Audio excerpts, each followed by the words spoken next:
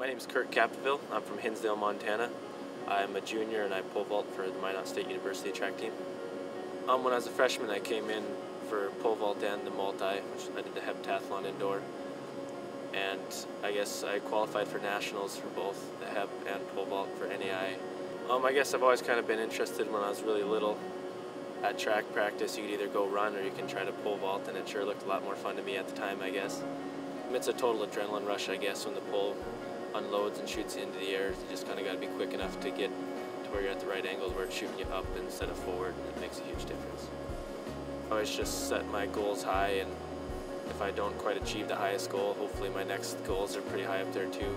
And my pole vault coach actually used to have the indoor pole vault record before I came here, and he works with me quite a bit, so I'm working with a pretty high caliber coach, and it's pretty nice.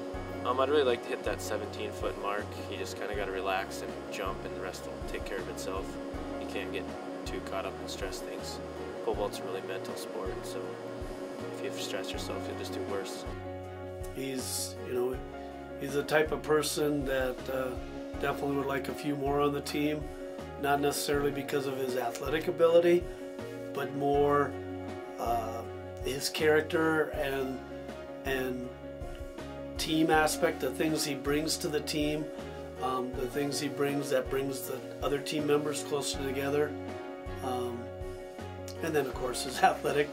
As last year for NCAA Division II, I took second in the NSIC and with a jump of 16.2.5, and that ranked 16th in the country, but due to a tiebreaker I didn't end up going to nationals.